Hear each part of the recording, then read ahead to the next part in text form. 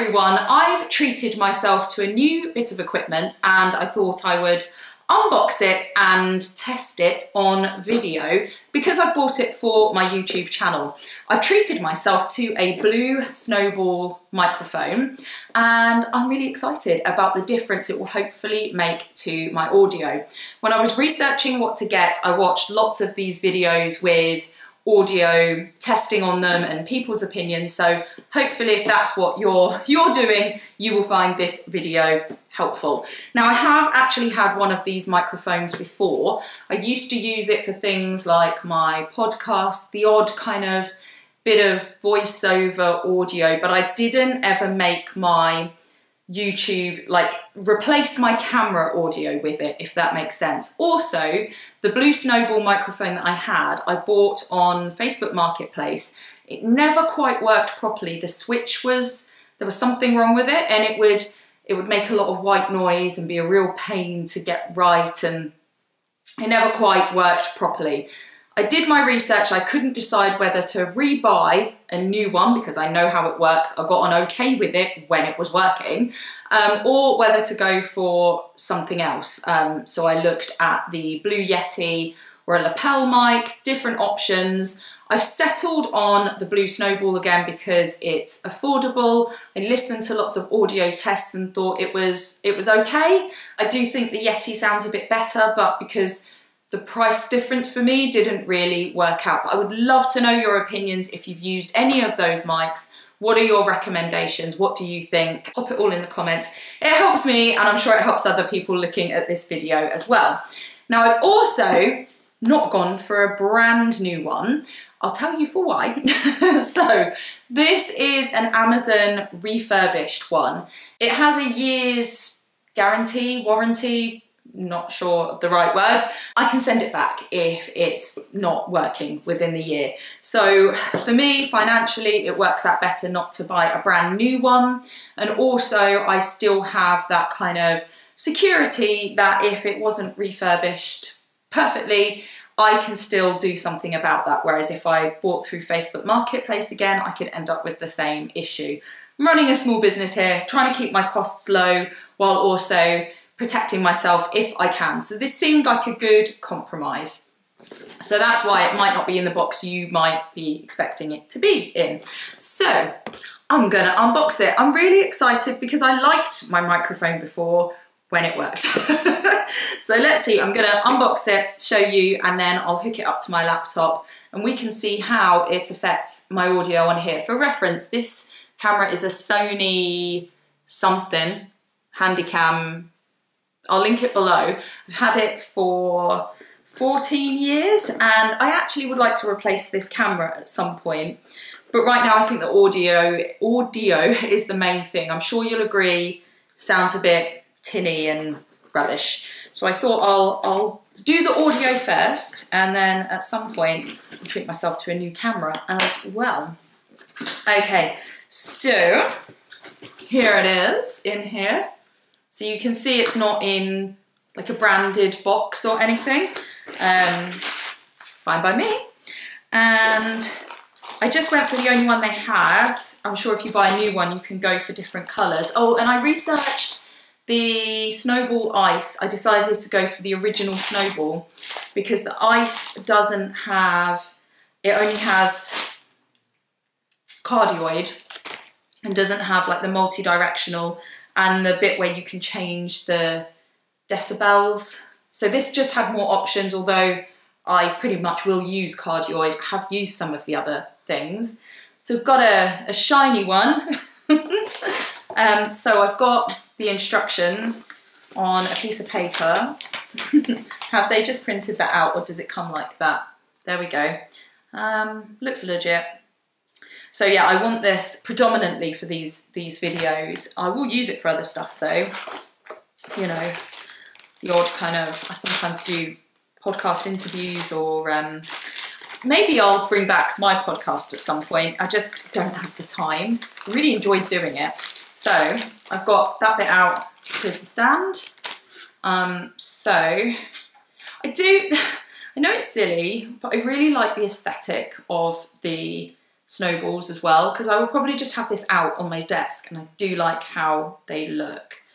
So I will say it looks brand new. There's no scratches, dents, nothing.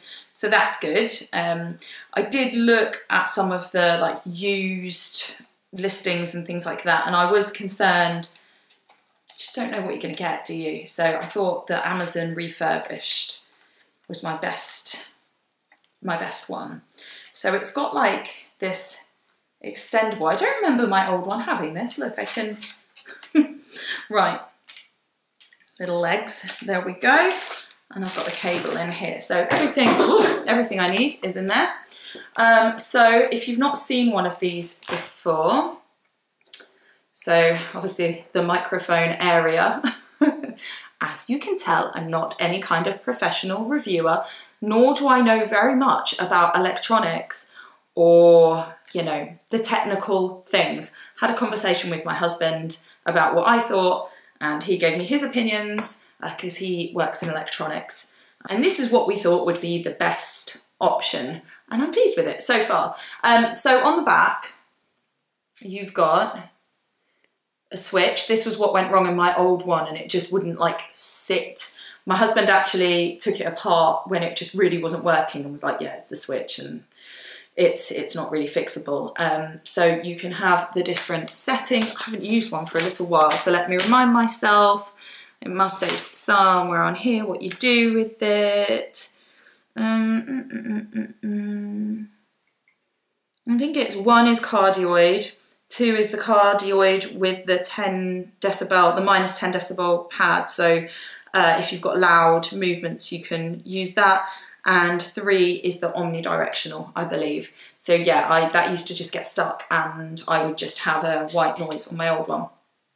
So hopefully that worked. I've got a little sticker that says QC passed. Hopefully that's good news. It all looks brand new. I believe that with Amazon Refurbished, they are like returns, or one of the things my husband said, and I must say I agree with him, is if you're buying secondhand, even if it looks okay and even if it works initially, someone might have dropped it, and that can affect obviously the inner workings. And so that's why I wanted one that had some kind of guarantee, just in case, although on the surface it might seem like it works, that maybe it doesn't. We'll link this below. I'll link the Amazon thingy, and I'll give you a couple of different options if I can. Try and link my affiliate shop, if I can figure that out. So plug the thingy in the thingy. It should pretty much be plug and play. Now what I'm going to do is do this into Audacity.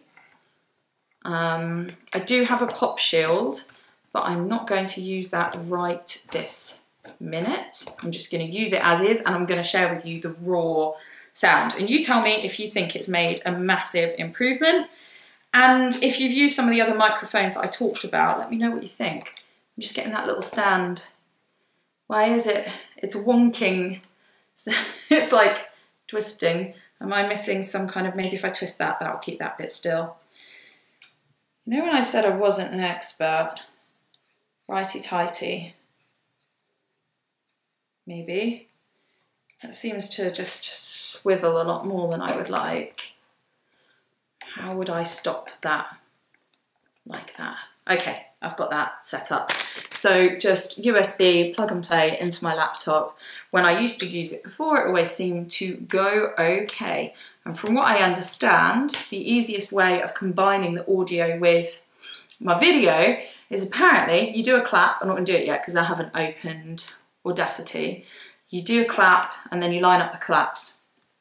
Apparently, if you're a new person to this, so I've always just used the camera audio. If you're new to this, like I am, maybe that's helpful. If you're not new to this, you probably think I'm an idiot, and that's fine. Apologies for the transition. In the spirit of this review being excellent, I melted my hard drive last week, well, it's not funny, and lost the audio that I'd recorded for the comparison, so I only had the camera audio. So I'm going to do it again. So I've got Audacity lined up again. I've chosen my Blue Snowball rather than the built-in microphone on here.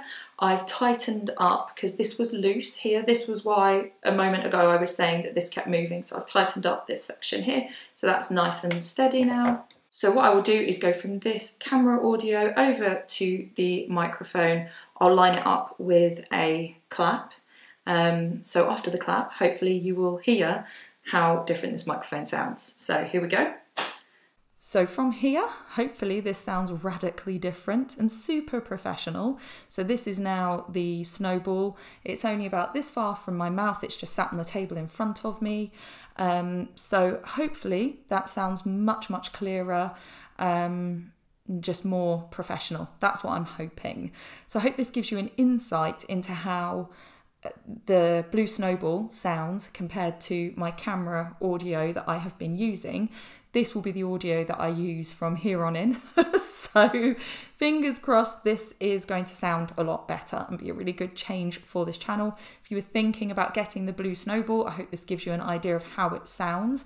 And if you were thinking about getting a refurbished one, I hope this gives you a bit of an idea of how it might arrive, again, how it sounds. I'm happy that I've got a year warranty in case anything goes wrong. So hopefully that helps if that's what you were thinking about doing, because we can't all buy new all of the time. Obviously this is a small business and I'm trying to cut costs where I can. So I hope that was helpful. Please hit like if it was. Let me know in the comments if you use other microphones that you would recommend and how you feel about the Blue Snowball. I'd love to know the comparisons. If you, if you feel something is better, that can be really helpful for other people watching the video. Thanks for watching. I'm sorry it was slightly shambolic. I hope it was helpful, and I'll see you all soon for another video. Take care.